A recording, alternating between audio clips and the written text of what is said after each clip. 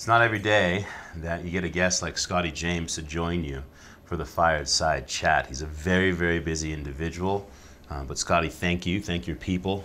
It's tough negotiations to get you here, but you're here. I'm glad, Quinton Peck is a huge fan of you, Sal, so he'll do anything for you. In fact, he'd probably do more for you than he'd do for me. That's why I'm here at this Fire Chat, so it's great. Well, I do hear that there are some agents circling that want to take advantage of Quinton Peck's inefficiencies, if you will. Yes, there's been a few offers, have considered, a few here and there. But at the moment, I would. I'd break his heart. I'm staying with him in good faith at the moment. Yeah. And, you work hard enough, you have a vision and a dream, like you see here at US Open this week, and my belief in Quinton, hopefully that will come to fruition. So I'm going to hang in there for now. All right. Well, let's get to the meat of the matter. You pretty much went unbeaten in a halfpipe competition for the better part of 2 years until Calgary. First of all, what was it like to get into that zone, and how did you maintain it? Yeah, I mean, it was an amazing streak, as everyone was saying. It was really interesting for me because I had a lot of exterior pressure, I guess. A lot of people saying, will he do it, will he do this, will he do that? And I always kind of go on the mental side for me is, am I prepared to win? And that doesn't necessarily mean, my snowboarding, my tricks, things that I've really been working on the mountain. It's more a lot of other, I guess, variables that come into play. Outside factors. Exactly. Life, if you will. Yeah, they're the words I was looking for. No problem, that's what I'm here for. That I had to, best with the words, makes sense. But yeah, so I had to manage all those things, and when I did, finally lose, as people are saying, come second, it definitely hurt, but not for 1 second was I upset that, because my win streak came to an end. It was actually more, I was just disappointed in myself. And not discrediting Ruka at all. He rode absolutely amazing, and he delivered some pretty special stuff that night, and he was a better man, and he beat me. And I think I just kind of went into that competition with not a great mentality. I was probably taking it for granted, and I'm happy to admit that. And someone made the most of that opportunity and got me. So I'm back here at the US Open now. But the mentality towards the whole winning streak and the whole thing is it's unique and it's different, but it's always got to adapt differently because it's not always the same. Does it no longer being a thing? Because in a way, the way you describe it, it's almost as if the streak was kind of everyone else's. That was the story. You still have to show up and perform either way. Does this take off? You come into this with a different sort of energy or pressure-wise now that it's no longer a thing.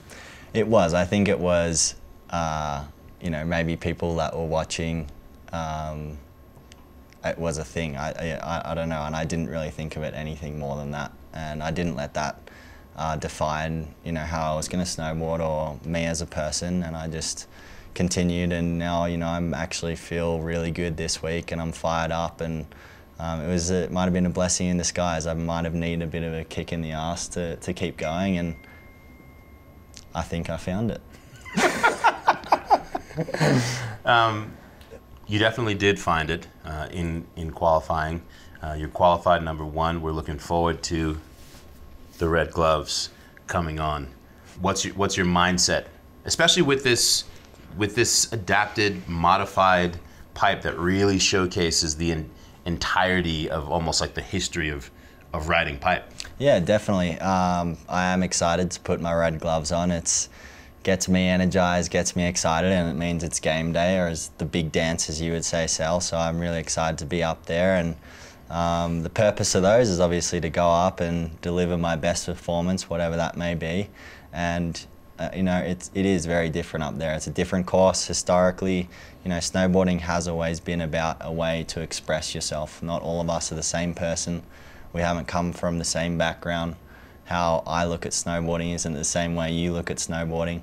And these courses kind of really identify with us because we get the opportunity to show people how we perceive we ride these courses. And going up and seeing Danny Davis and Chase Josie, Toby Millett, like all those guys, they are snowboarders, and it's really a crazy contrast between people who can just ride pipe, they prepare for 5 hits, and then ones that go up and can get creative and think outside the box and deliver something special. So I'm really looking forward to the first modified halfpipe at the US Open, and it's going to be a great event to watch and be a part of.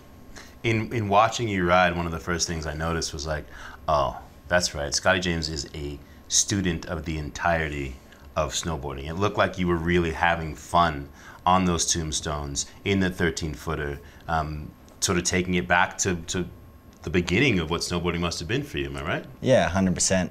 And I said yesterday, I probably learned a frontside invert when I was just out on the mountain having fun with my friends, and now we're using them in competitions, and I never would have thought that, but it just goes to show all those elements that you kind of learn growing up from a young age. You just never know when you're going to use it, and that's how these these courses really kind of show that in each rider. And I mean, I'm absolutely loving getting to do a frontside invert on the first tombstone into exiting into the landing, and I love hitting jumps, and getting to land on a jump landing is really awesome. So yeah, it's good.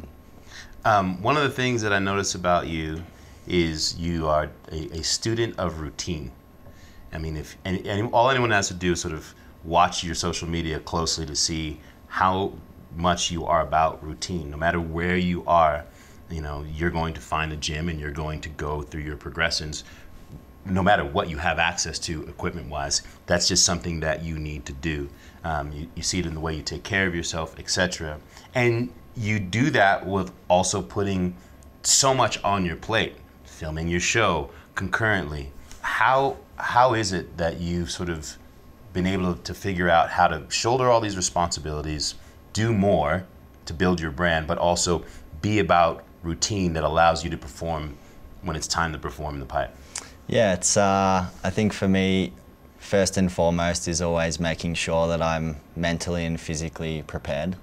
And I do have a routine for sure, something I always go through. And that really just helps me stay in a good frame of mind or a good mentality when I am, starting to get progressively busier with the shows and, getting a little bit more exposure away from the sport. And it's all really amazing and very cool. But I think for me, the most important thing is, and I've come from an amazing family, amazing friends.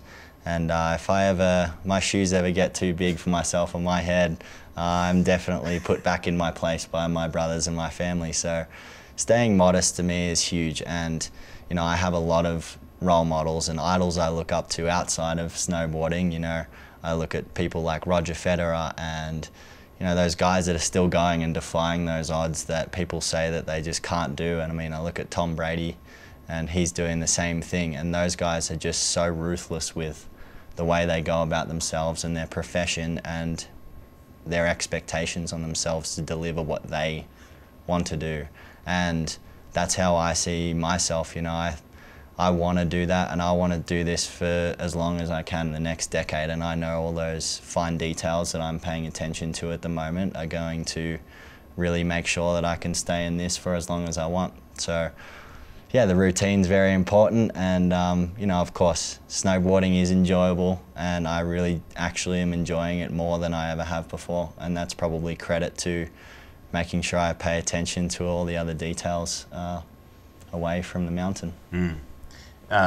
This is, of course, a very, very special event this year as we celebrate the life of Jake Burton, who not just helped to build the sport to what it is today, but really infuse a culture into the world that sort of affect the entirety of the world. What does it mean to you this year to be competing in that celebration of his spirit?